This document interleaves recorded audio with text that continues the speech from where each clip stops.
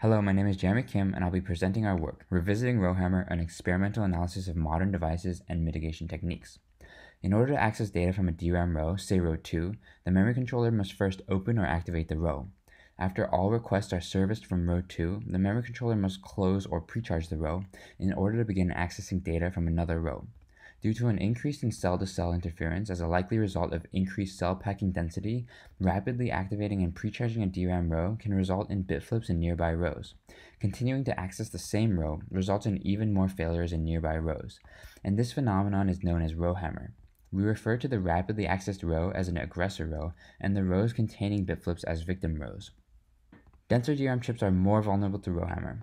3 prior works provide RowHammer characterization data on real DRAM chips. However, there is no comprehensive experimental study that demonstrates how the RowHammer vulnerability scales across DRAM types and technology node generations and as DRAM chips become more dense. Therefore, it is hard to identify whether current mitigation mechanisms will remain viable for future DRAM chips that are likely to be more vulnerable to RowHammer. The goal of this work is to first experimentally demonstrate how vulnerable modern DRAM chips are to RowHammer and predict how this vulnerability will scale going forward. And second, we want to study the viability of current mitigation mechanisms on more vulnerable chips. We characterize over 1,500 DRAM chips from 300 DRAM modules, spanning the 3 major DRAM manufacturers, which we anonymize as A, B, and C, of 3 DRAM types or standards, DDR3, DDR4, and LPDDR4. We identified 2 technology nodes per DRAM type, old, new, 1X and 1Y, which we categorize based on manufacturing date, datasheet publication date, purchase date, and characterization results. From our experimental characterization, we make 3 key observations.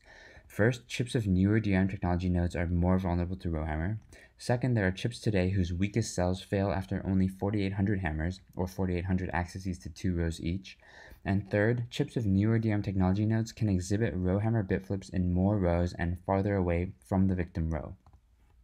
We also evaluate the system performance impact when using different mitigation mechanisms on chips of varying degrees of vulnerability for 5 state-of-the-art mitigation mechanisms and 1 ideal refresh-based mitigation mechanism in green.